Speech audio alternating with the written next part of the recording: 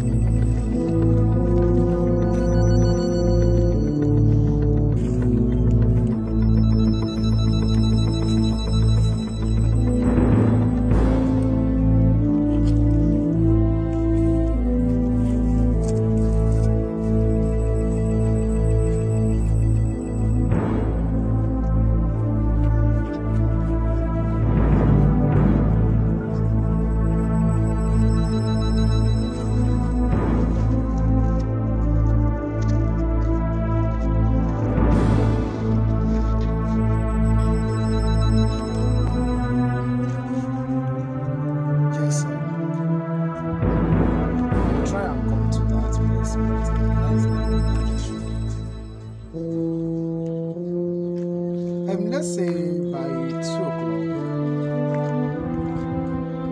Yes, immediately it's 2 o'clock. Jesus Christ.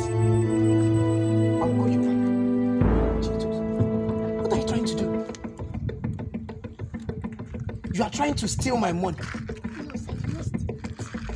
You were trying to steal my money. So what did you do? What did you do? Is this not my money? You were stealing my money little. No, I did not steal it. Don't worry. You did not steal the money, right? By the time I am done with you, then we shall know whether you stole the money or did not steal the money. Don't worry. I am taking you to the police station right now. Then if you go there, you explain to them. What is going on here? Imagine these little rats. Look at it. This is a huge amount of money. This little rat stole my money. I caught her dipping her hand inside my pockets. I'm not sure she stole your money. Which one is that you are not sure she stole my money? I caught her dipping her hand inside my pocket, and this is where my money is. Actually, I'll be following her.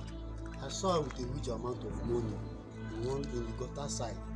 But unfortunately, it's like she came back to return the money. So I think there must be something behind it. I stole the money, but my conscience was judging me. Then I decided to bring it back.